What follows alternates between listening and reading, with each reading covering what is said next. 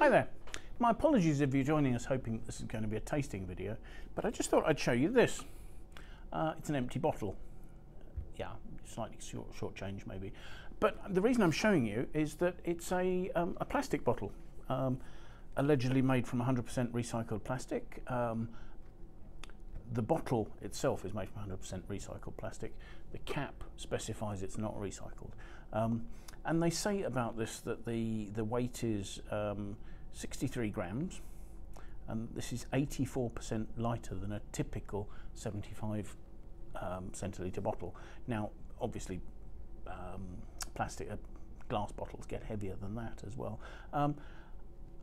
Interesting. And the other thing is, what with it being smaller than an ordinary bottle, that is going to pack for transportation to a much smaller case size, and so part of the saving, hopefully, in terms of environmental issues that this could engender is taking up less space while being transported, and so reducing transport costs, both through less weight and less size.